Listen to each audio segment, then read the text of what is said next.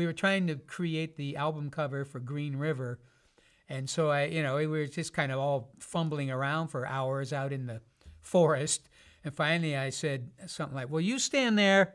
Here, you stand there. And I was talking to the photographer. All right, you get down there a ways. And you be there and I'll be here. And Tom said something like, oh, so now you're going to produce the cover like you produced the records.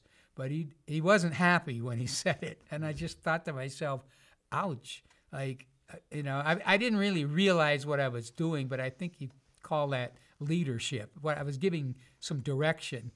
And Tom was clearly unhappy with that. If I'd had a clue what was going on, I probably could have figured that out. But, like I say, I did not. Eventually, Tom actually left the band, and that was, I think, a surprise to me. I tried to talk him into, really what I wanted us to do was take a break because we were all pretty stressed. And he wouldn't hear of it. By then he wanted separation. So, wow.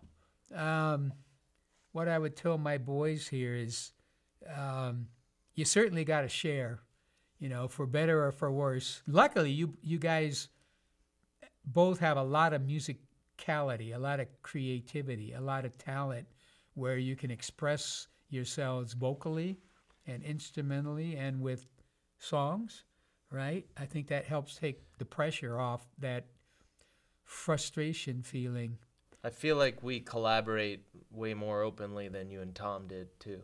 You kind of had your own, you figured everything out and then you showed them. Like, we're on a more, I think, open, collaborative That's certainly state. what I see with you guys. I will say when we were younger, me and Tom did collaborate more. Yeah.